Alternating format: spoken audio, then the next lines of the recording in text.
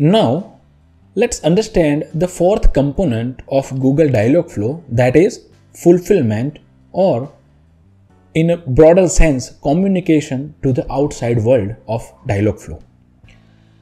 So first, let's understand with a flowchart how this works. User writes something to Dialogflow. Dialogflow doesn't have answer for that. In that case, Dialogflow will send a request to a server. And since we are working on this project, the server will be our own server. Our server will interact with external things like database. It can be APIs. It can be anything.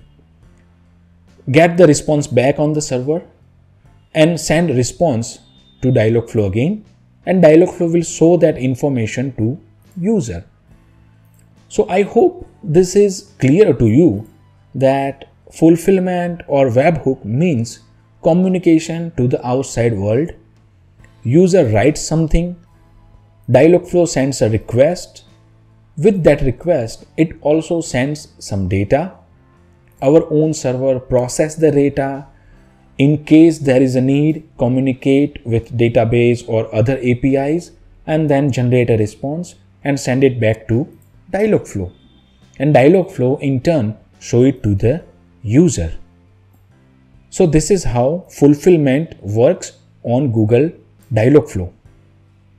In the next video, let's create our own server and connect it to Google Dialogflow.